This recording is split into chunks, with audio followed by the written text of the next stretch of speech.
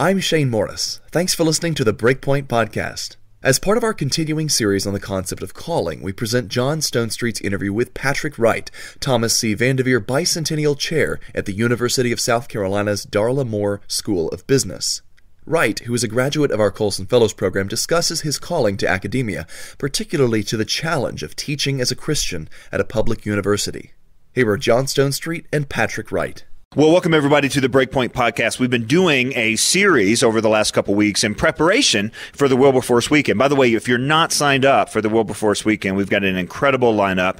It's May 18th through the 20th in Washington, D.C. You don't want to miss it. Eric Metaxas is going to be there. Johnny Erickson Todd is going to be there. Andrew Peterson is going to be there, and the list goes on. And I will be there, as well as the other Colson Center staff, people that you hear on the Breakpoint Podcast, Shane Morris, Warren Smith. You'll want to join us. It's kind of like our annual family reunion. And the theme this year for the Wilberforce Weekend is the theme of calling. Now, you've heard me say this on past episodes. When I was growing up, to be called by God to a job was to be called to the mission field or to be called to be a pastor. John Stott once talked about kind of how we think about calling. He says, we tell kids that if they're really spiritual, they'll be a missionary. If they're not quite as spiritual, they'll be a pastor.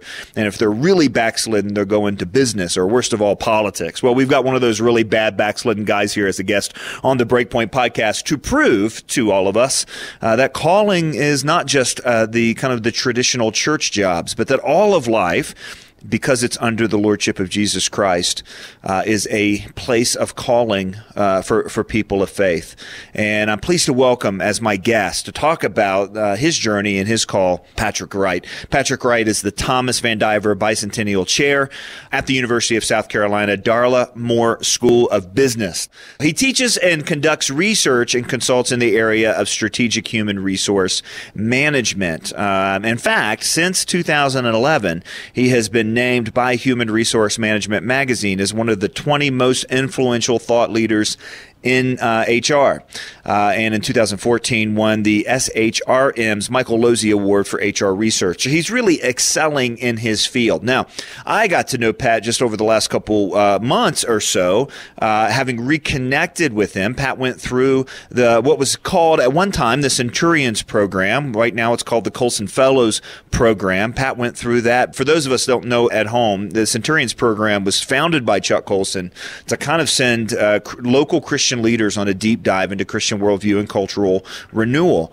And it was called Centurions. When Chuck passed away, we renamed it after Chuck. It's now called the Colson Fellows. At the Wilberforce Weekend, we'll be commissioning 160 Colson Fellows from this latest class. But you went through the program back when it was called Centurions. What year was that, Pat? Yeah, it was 2009. I was a C5, as we used to refer to it, the fifth class. That's great. And so you had a chance to interact with Chuck Colson personally. And so you and I hopped on the phone a couple weeks ago, and I just thought, you know what? I want people to hear kind of how you have taken this kind of concept that God has placed and called you in a particular situation, both in your professional life, but also in your engagement with your community and in your church, and how that's kind of moved forward. So it's really exciting. Plus, I always love to hear when Colson Fellows or Centurions are living out what it was they spent a whole year investing in, and it's really shaped the direction of their life. I mean, is that an accurate statement? Would you say that the going through the Centurion program was a defining time of study for you? Oh, absolutely. I mean, and it's certainly I was a Christian long before that, and serving the Lord in different ways. But I think that going through the Colson process really helped me to do a much better job of integrating my faith with what I was doing, the work I was doing, the research I was conducting, the kinds of courses I was teaching. It was just a transformational time in my life to really rethink, what was my calling, and how could I use the gifts that God had given me in a way that would benefit His kingdom. And again, in a place that's not the mission field as we tend to think of it, and it's not pastoring a church, but it's actually in a university setting. Last week we had Steve Green on the podcast. Steve is the CEO of Hobby Lobby. His dad, David Green, is the founder of Hobby Lobby. And David has a similar story where, a preacher's kid, all of his brothers and sisters, went into kind of our traditional understanding of the ministry as a pastor or missionary.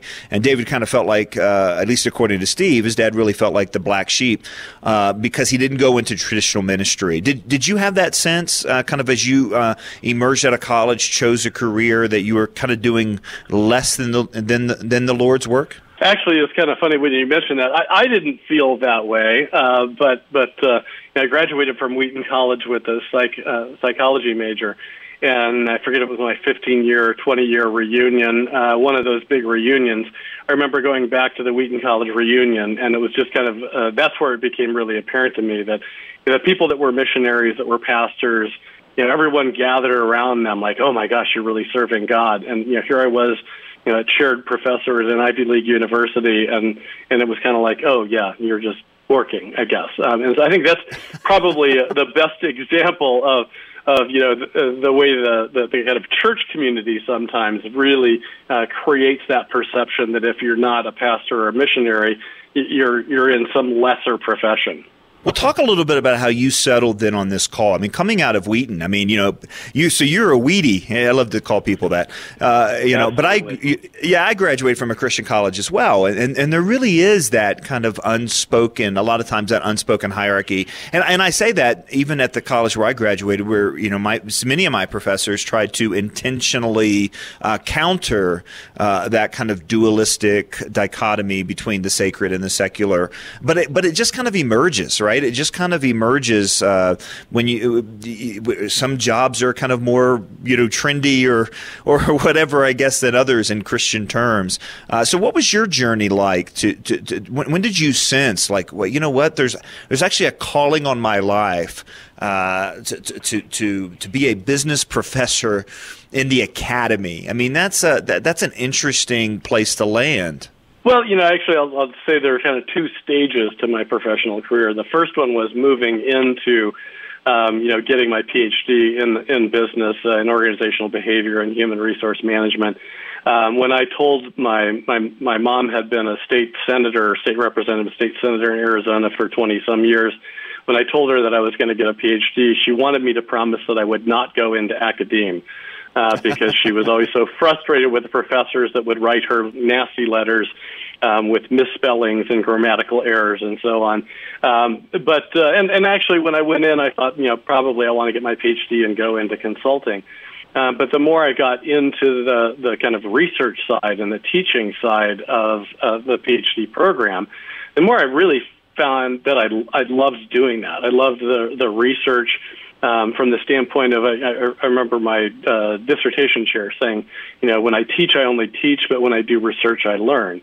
And that research process was a great learning process for me, where you're trying to discover what is truth, or as close as you can come to it. But I also enjoyed teaching. I enjoyed being kind of in the front of the classroom, having an impact on students. And so when I graduated from my PhD program, I went to Notre Dame for a couple of years, to Texas A&M for 7 years, on to Cornell for 16 years, and then I've been, at South Carolina for 6 years now. And really up until about halfway through my time at Cornell, it was very, kind of ambitious, the publisher parish, getting all of those research publications, trying to build, more of a research stream dealing with companies, not just for academic journals, trying to do a good job in teaching and impacting students. But I hit this point when I was getting ready for a sabbatic. And I knew that the class that I had been teaching pretty regularly, this HR analytics class, was going to go away because we had a new person coming in who was much more competent at teaching that than I was. And I began to think about, so what do I want to do? Well, around that time, I just reviewed an article, and it was an article from the strategy literature looking at how CEOs make decisions about mergers and acquisitions. And the article was actually kind of interesting because they argue that there are two characteristics of CEOs that drive dysfunctional decisions with acquisitions. And the first one was opportunism, which they define as self-interest seeking with guile, and that is that CEOs want to have a bigger company because their paycheck goes up. And that's the one big predictor of CEO pay is how big your company is. And then the second thing that causes dysfunction is this concept of hubris, thinking you're the smartest guy in the room. And the article argued that what happens is they overpay for an acquisition because they think that they're going to be able to make it work. Well, as I'm reading this article about the same time in my devotions, I'm reading Philippians 2.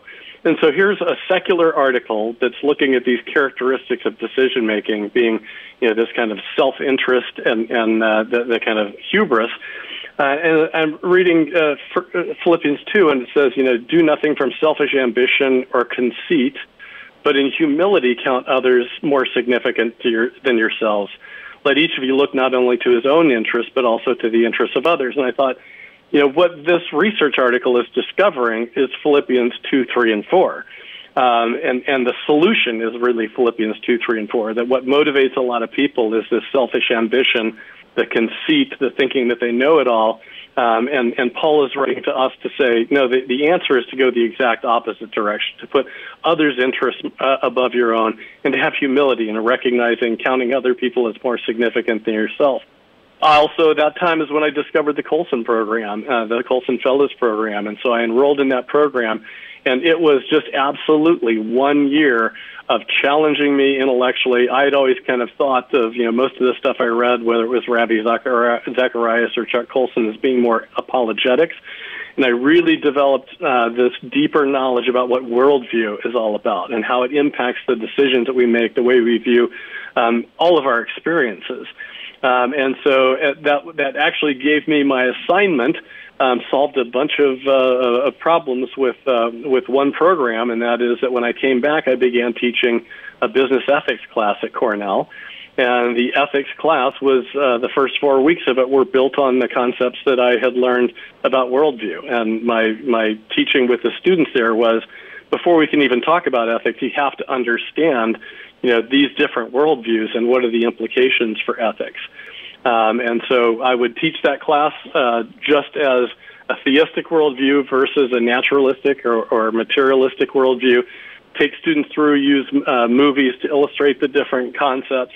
And I remember when I would talk with my wife about it, she would often say, I don't want you proselytizing. I don't want you going into the secular classroom and preaching at them, because I don't like it when people on the other side do the same thing, just from the opposite perspective. And I tried to play it as straight as possible. And then the last class period, I would make an optional class period and told the students, listen, if you want to know what I believe, come in, I'll tell you what I believe. But up until then, I really just want you to think about, here are these alternative worldviews, and you figure out which one is more productive, more corresponding to reality, and more coherent. I guess I must have done a good job, because I remember we had a bunch of students over to our house for dinner one night, and one of the students came up to my wife and she said, really, what does he believe? That made my wife feel a lot better, that I wasn't actually preaching in the classroom, but really trying to get them to think. But, again, I think that college students in particular, they're living a life without having really thought through some of their assumptions.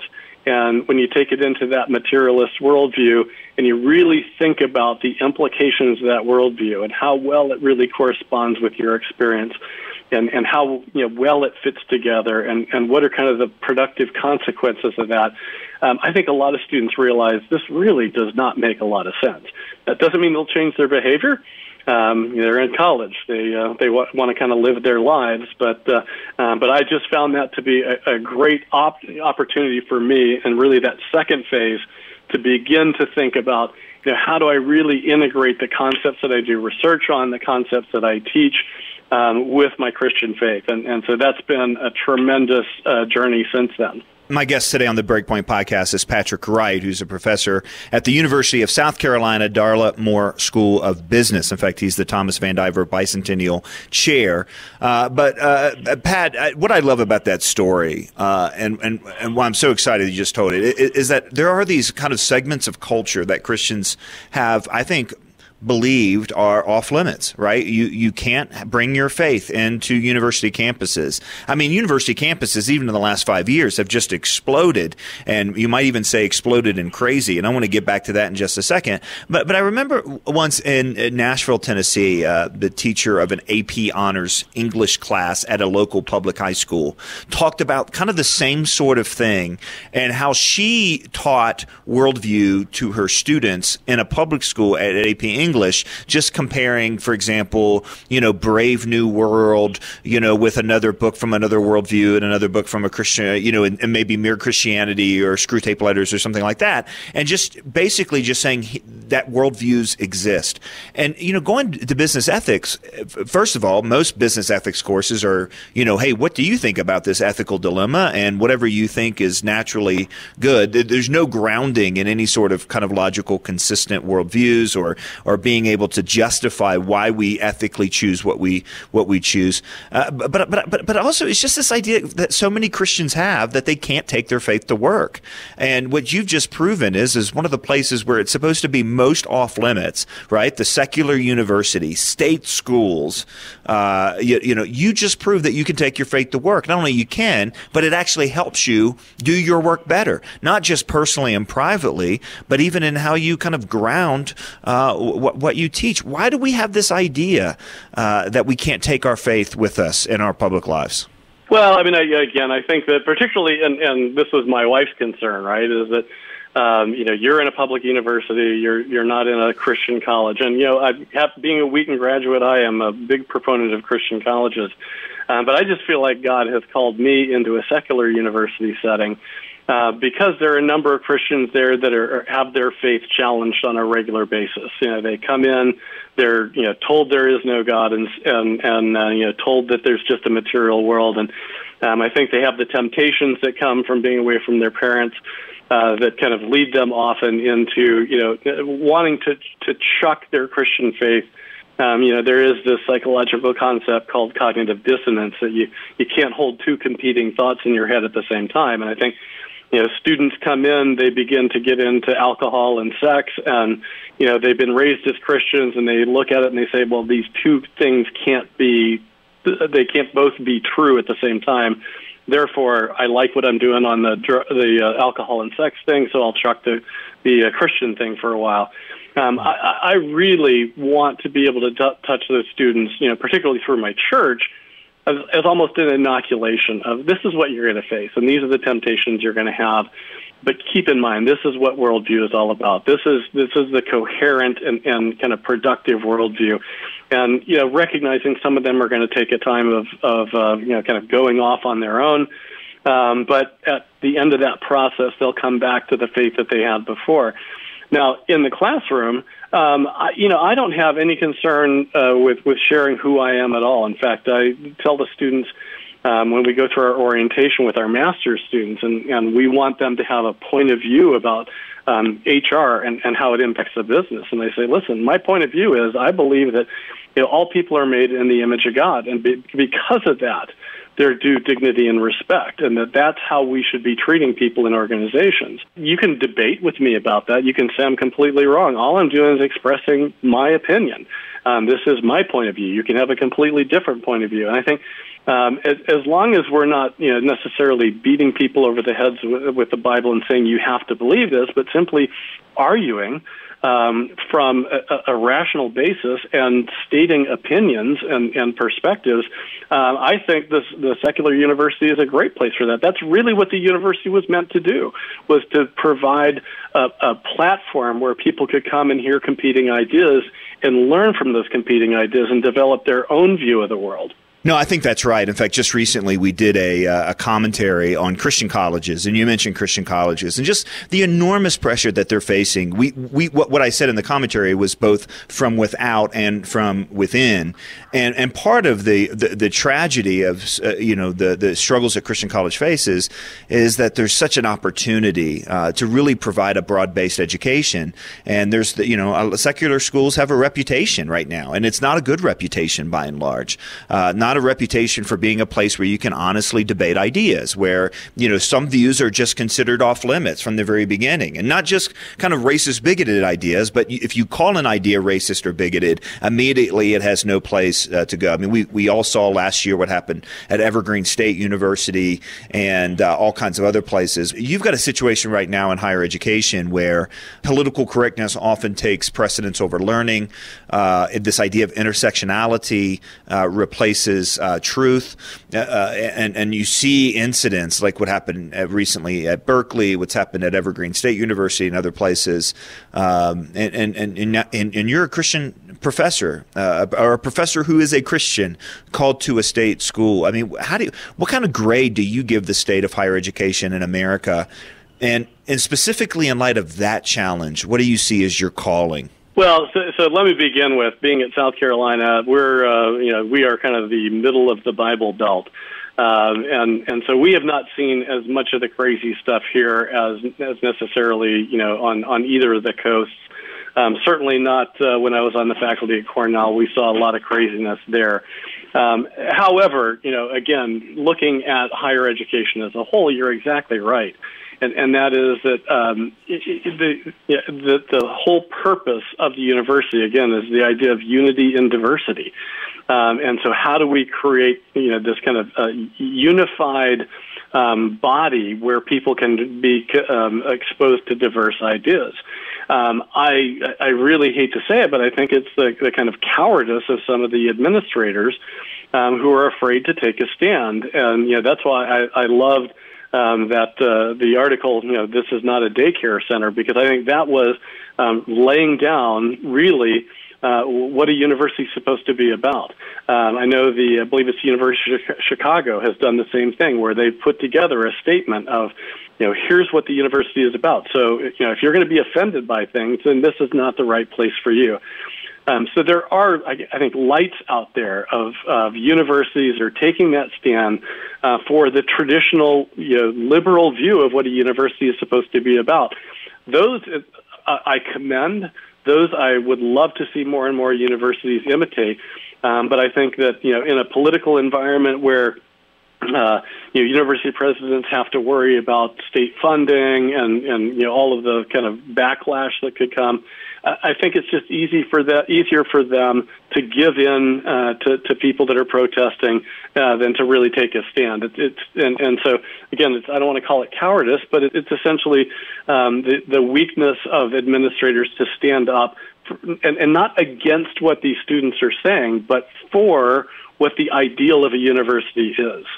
Well, the sort of intentionality and forward thinking that you've heard from Dr. Patrick Wright today on the Breakpoint podcast is indicative of the genius behind the Colson Fellows program as Chuck Colson imagined it. In fact, he believed two things. Number one is you don't know something unless you teach it. And number two, you don't know something unless you've got a plan to actually live it out. And both of those are inherent components to the Colson Fellows training. And by the way, right now we're taking applications for the Colson Fellows program. You can join the next class, which will begin late summer of 2018. Our current class will be commissioned at the Wilberforce Weekend in Washington, D.C., May 18th through the 20th. So take some time to seriously consider whether God is calling you to apply this sort of intentional time and this sort of intentional planning to living out your faith in the public square. I'm so grateful for people like Dr. Patrick Wright who have embraced this idea that Christ is Lord of all and is bringing Christ into places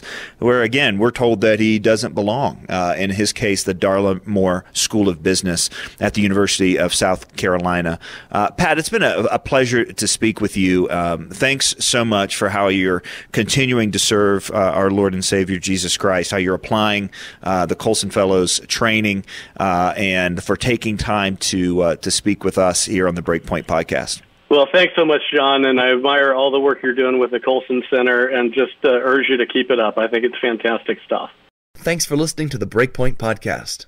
For more information on how you can take what John called a deep dive into Christian worldview by joining the Colson Fellows program, please come to colsonfellows.org. Also, be sure to sign up for next month's Wilberforce Weekend with great speakers like Johnny Erickson Tada, Andrew Peterson, Eric Metaxas, and more. Information is at wilberforceweekend.org.